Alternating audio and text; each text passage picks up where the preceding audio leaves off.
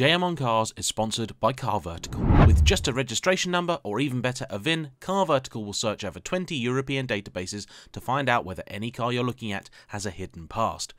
They can see if a vehicle was used as a taxi, stolen, suffered fire damage, or involved in a crash, even when it wasn't written off, so could pass other checks. Car Vertical is now an essential tool in my car buying kit, putting all the information I need to know together in one easy-to-read report. Even better, if you follow the link in the description down below, you'll get 10% off. A big thank you to them for being today's sponsor. Hello everybody, today I am driving the current G20 generation BMW M340i xDrive, and besides being a mouthful to pronounce, getting one of these cars for review was actually a lot harder than it probably should have been. You see, each of us car YouTubers has manufacturers that we work with and others that we don't, and the reasons for which we do and don't sometimes aren't very obvious. Sometimes they are. For example, it's no surprise that if I ask McLaren for a press car, they're probably not going to respond. However, I have had more BMWs than any other car brand in my history. In fact, at one point in time, 1/3 of all of the cars I'd ever owned were Beamers. Something like 9 out of my 30 cars had come from BMW. Yet, if ever I email them, I don't even get a response. That's a shame really, because actually there's quite a few cars in the lineup that I'd really like to try. Why is it that they don't even talk to me? I couldn't say. Maybe they just really don't get my emails, but I've actually spoken to them in person and they've been lovely, and then when I go to email them, nothing. So this car is not a BMW press car. It has come from Dick Lovett Swindon. Not Dick Lovett BMW, Dick Lovett Ferrari. My 430 is currently in having a quick bit of remedial work done, and I explicitly requested this as my courtesy car because my buddy James had got it a few weeks earlier when there were some problems with his FF, and I actually really quite liked this. Now, there are plenty of things to not like about the M340i xDrive aside from the silly name. I don't like the fact this is now the only way, barring an M3, to get yourself a 6-cylinder petrol 3 Series. I don't really like the M340i badging at all for a number of reasons, and we'll get onto those in a little bit. I really don't like the sort of over-the-top styling at the front, which now has several larger vents that aren't real vents at all. If you're going to put bigger vents on a car, they should do something. In fact, even most of the traditional kidney grille is actually closed most of the time for better aerodynamics. And this makes it even more confusing as to why BMW went with that gopping styling for the new M3 and the 4 Series. Note that I say just the M3 there because, as you can probably tell, the regular 3 Series did not get said same controversial styling. Compared with the 3 Series of yore, those were quite a handsome thing. This seems very try-hard, and I'm not sure it's going to age all that well.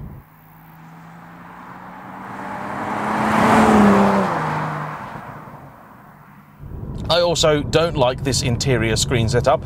This one over here is okay, and you can still manipulate it with the iDrive rotary controller down here, or you can use it as a touchscreen. So that's about as good as you can expect from a modern car. So that's all right. However, it's this central display here that I'm really not fond of because it commits that cardinal sin. It doesn't really do anything you couldn't do with the old setup of 2 analog gauges and a screen in the middle. Because you've got your basic trip computer or general information over here on the right, and that's kind of all you can do. And then in the middle, your choices really are map or nothing. That's about it, and that's a real shame. I'm also not impressed with the fact that this car, over the last 2,500 miles, has averaged 29.6 to the gallon, or to put it another way, precisely 0.1 of an mpg less than my old E46 330ci Club Sport. Granted, this has nearly another 150 horsepower on top of that car, 230 in the old one and 374 here, thanks in very, very small part to a mild hybrid system. But you'd hope that that mild hybrid system would have at least improved the MPG figure just a little bit.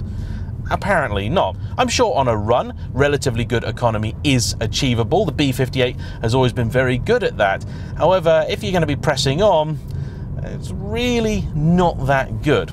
I'm sure in terms of the planet and CO2 and all that stuff, it's probably much better than the old E46. But in terms of what it drags out of your wallet, no improvement at all. That's a shame. From in here too, there's no real way of telling, barring the little logo on the dash here, that this is an M340i. It's just a nice 3 Series really, and it is generally pretty nice. I'd say BMW have got the balance more or less right. Yes, not all of this is leather, but this is still a 3 Series. The M3 now, you can spec it to about 90,000 quid, and when you've done that, things like this wouldn't be so acceptable. This obviously is a little bit lesser of a car in the first place, and as a 3 Series, I think this is a fairly nice interior. You've got this black fabric headliner, which I kind of like, always have. The choice of light colour leather actually lifts the interior too, makes it feel a little bit more upmarket. You've even got this nice stitched airbag here, and it actually does feel like a fairly quality place, which it ruddy should for a list price of about 60,000 quid. Like the X3 that I drove not too long ago, there are also some absolutely baffling choices here in terms of specification. For example, this car has double glazing on the front. It has the little BMW M tricolor on all of the seat belts, yet it has manual seats. Don't quite get that at all. There are lots and lots of angles in here, to the extent that you'd swear they pinched a designer from Lamborghini, but it's a fairly nice car to do some miles in, and that's one of the reasons that I requested it. It's also ruddy quick.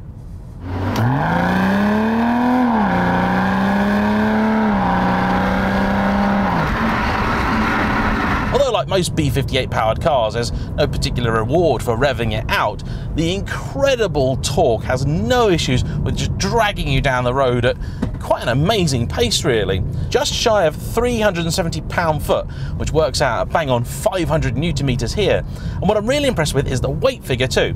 Okay, 1650 kilos is not exactly a lightweight car, but when you look at the fact it's got all-wheel drive, it's got the mild hybrid tech, it's got turbos, and it has to meet all of the current noise and emissions regs, I was expecting this to be a sort of 1.7 or 1.8 ton car, and actually it's not, so good on BMW for that.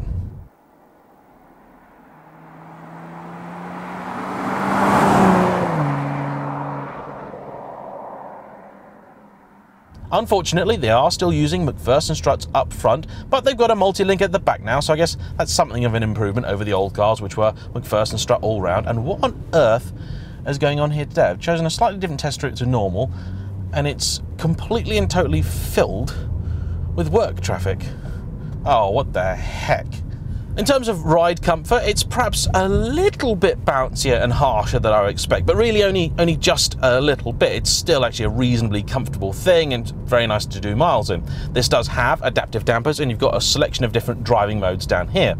One of the buttons I have yet to find, and perhaps doesn't exist, is the one to disable auto start-stop. If you put the engine into its sporty mode, it will turn itself off, or so it seems. However, when you're in comfort, which I have been for much of the time, it will turn itself off quite a lot, and that includes when you're sort of coasting up to a junction. And this means that if you then go to put your foot down and pull away, it can be a little bit jerky as it then sort of turns the engine back on and reapplies the power that you've asked for. This is also about the easiest car to speed in I have ever driven. Generally speaking, I don't really speed that much. I do rather need my license for the job that I do. However, with this, I think because it's so quiet and also geared very, very high, you suddenly find yourself doing sort of 85 on the motorway, 40 through a village, and I generally really do not do that. But it's quite a hazard with this. I'm very glad that you've got the heads-up display, because otherwise you simply have no concept really of the speeds that you are doing, and it could get you in a little bit of trouble. One piece of technology that BMW still seem to not be able to get right is the speed limit warning. I'd say it's incorrect about half the time that I've driven this car, which is very frustrating because it will then flash up to try and tell you off for speeding, and actually half the time you're not speeding, it just thinks you're still in a 30 or a 40 or a 50 or something. Considering in a few years we're supposed to be having mandatory speed limiters in our car, that seems like something manufacturers should be getting right by now. let's bung it into sport mode now, and in sport you can have it set a few different ways. You can have it configured to your own preferences, which I've got, so that's basically everything sporty except suspension, or you can have it set to its own sport or sport plus mode, and there's different things. You've got adaptive, eco, pro, all sorts, but let's put it into manual, put our foot down, give you a little sample of what she's like.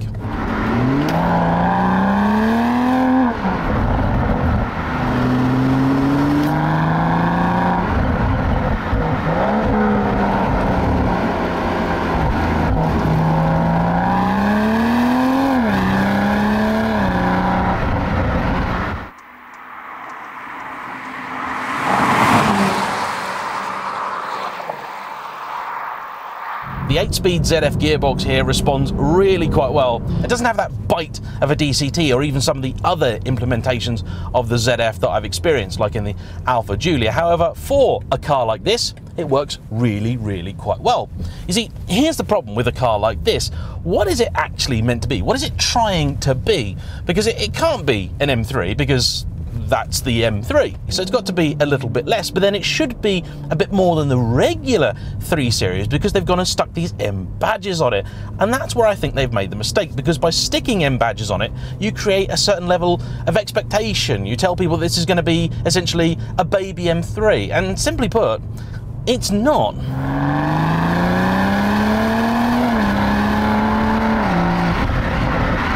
Does actually make a reasonably nice noise when you're pressing on, that classic smooth BMW 6-cylinder, but it's not exactly something to get out of bed for in the morning. Yeah, it's decent, but not a great sound.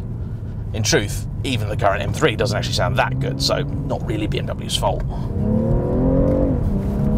I think in some other markets you can actually get this in 2-wheel drive, but here it's xDrive only, or at least that's what the BMW configurator tells me. And I have to say, I actually quite like the xDrive bit. With this amount of power, if you're going to have this as a daily driver, which I think most people will, all-wheel drive will bring a lot of benefits. And once you get up to speed, the suspension all starts to work, and the steering actually does even start to develop a little bit of weighting. Now you can tell that with this steering they've set it so that as you build the speed, the assistance does sort of bleed away. And one thing I really would like them to have done was just to let the assistance go away a little bit earlier.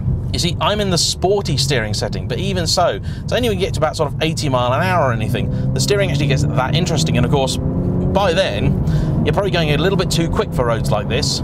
Whether it would be any better with 2-wheel drive, I highly doubt it. BMW's steering hasn't been that brilliant for a very, very long time.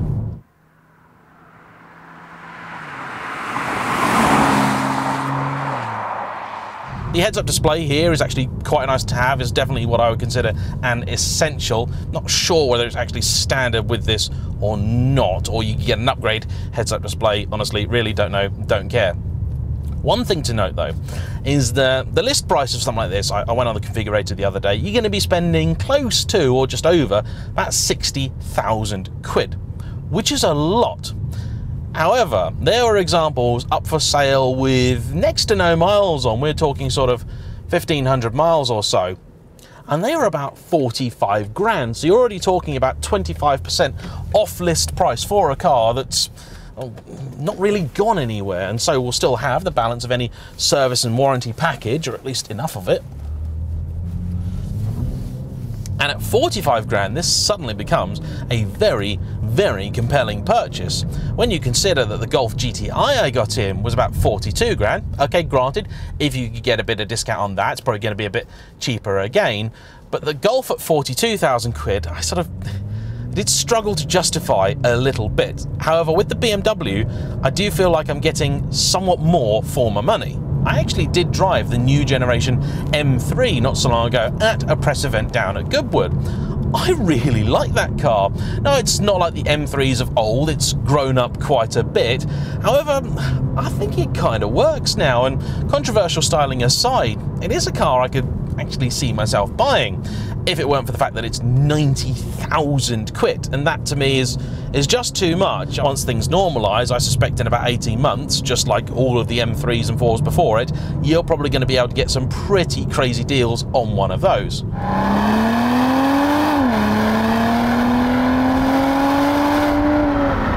I know I said that it doesn't really have that much interest in revving out, but it's not like it gives up either. In fact, it pulls pretty strong, that 6.5, you know. brakes are decent too, certainly had no issues with them. Not over servo, respond nicely, got plenty of power, that's for sure. There's about the right amount of space in the back of this car. Again, considering it's a 3 Series and not a 5 or a 7. Boot space is actually pretty good too, always a bit of a 3 Series highlight, always had a bit more room than you'd expect in it.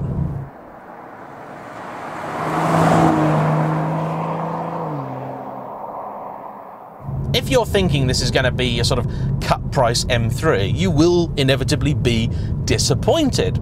But then the current M3 probably doesn't really drive like you think it will anyway. And that's in many ways just a slightly harder, faster version of this. But for most day-to-day stuff, this is certainly the better car. So the M340i is unlikely to go down in the pantheon of great BMWs, but it's absolutely, certainly a very, very good car. And if BMW PR are watching and you're feeling a little bit brave, I would love to have a go at the new M340i and see what that's really like.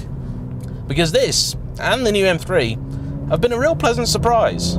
Anyway, that's enough from me. Please like, comment down below, subscribe if you haven't already, and we'll see you all for the next one. Bye bye.